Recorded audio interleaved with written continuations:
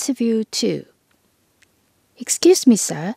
I'm a student of the Hong Kong Polytechnic University, and I'm carrying out a survey. May I ask you a few questions about your views on what makes a world-class city? Sure.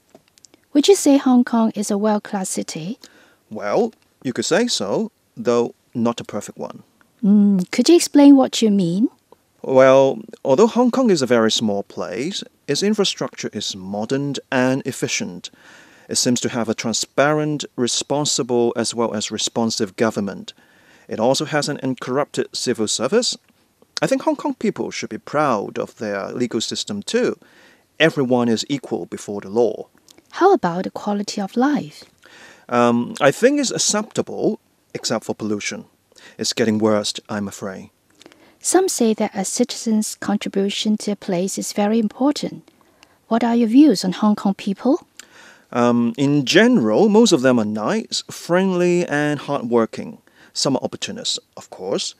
However, what I'm worrying about is the lack of global outlook among its people.